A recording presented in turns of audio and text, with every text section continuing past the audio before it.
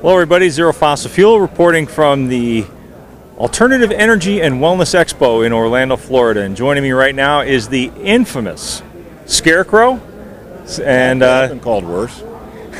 And Scarecrow today is representing the IHHOI, the International HHO Institute.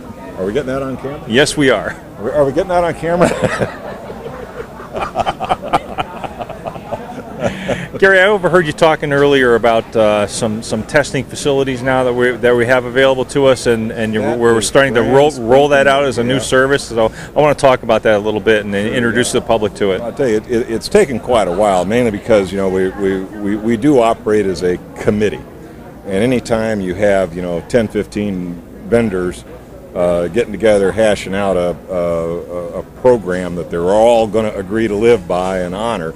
It's, like pulling teeth, trying to get them to come to an agreement. But I can finally announce that just a couple of weeks ago, after ongoing negotiations for months, we now have a program developed. It's hard, cold, fast, written down, and we actually have a procedure now where we can accurately measure the performance of a hydrogen generation system equally on a level playing field for anybody who's interested in having it done. As far as I'm concerned, it's a major breakthrough because it's something I've been working towards getting done now for almost a year.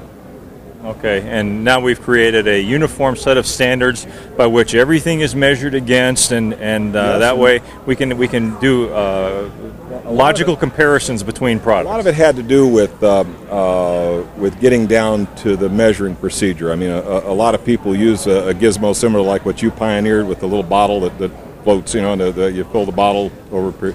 No, I wouldn't exactly say I pioneered it. I mean, well, you made it popular. You got folks aware of that as a measuring technique, and that served us well for quite some time. But obviously, a lot of things like barometric pressures and temperatures and the quality of the gas that you're making play into it, and those weren't accounted for in that measuring scheme. So a lot of what we spent time on, and quite a bit of money, was acquiring accurate measuring equipment that can accurately measure the output of one of these devices and compensate for things like atmospheric pressures and temperatures and water vapor, etc., so that the volumetric measurements are extremely accurate, and we can determine with precision what a device is actually putting out at its rated power input.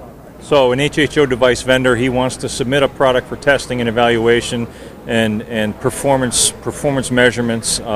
He submits that to the IHHOI, sends that in, and along with a fee, I presume? Oh yeah, I think for members, firms that have paid a membership fee to become members of the IHHOI, I believe they get a discount. I think the fee to certify their equipment. I may be speaking out of school here, but I'm pretty sure it's been agreed that it's going to be $400. Someone who is not a member of the IHHOI can have their devices measured, but I believe the fee is $500. The measurement is performed over a period of time, so you see what it puts out at the 5-minute, 10-minute, 15-minute, 30-minute, and 1 hour, so that if performance improves over a period of time, that's accounted for. Yeah, I'm real excited about the program. As a matter of fact, when I put on my other hat, I'm of course with EBN, and it's my intent that EBN be one of the first to have their device so certified, and I'll be shipping one into the certification center next week. You heard it here, folks, on the Zero Fossil Fuel Show. That's it for now from Orlando, Florida, at the Alternative Energy Wellness Expo for the Energy Builders Network. And for the IHHOI. This is Zero Fossil Fuel signing out. Peace, everyone.